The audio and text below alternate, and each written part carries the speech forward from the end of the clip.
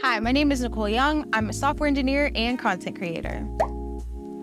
My first chemical reaction was in the 4th grade. We had spent the entire week putting together paper mache volcanoes and painting them, but I remember like it was yesterday combining vinegar with Arm& Hammer baking soda and just the feeling of feeling like a legitimate scientist when we created our first eruptions. It was such a great feeling.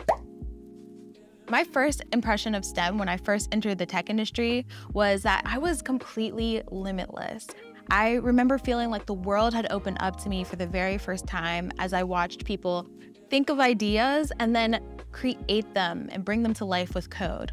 And it's been a feeling that I've had ever since. My first big challenge in the tech industry was finding the place where I fit in and gaining the confidence to really claim my space in this industry. I overcame this by developing my network and surrounding myself with people who would encourage me and guide me down the right path. My first success in tech was creating my very first web page using HTML and CSS. It was super simple, much like combining Arm & Hammer baking soda with vinegar to create my first eruption, but the impact was huge.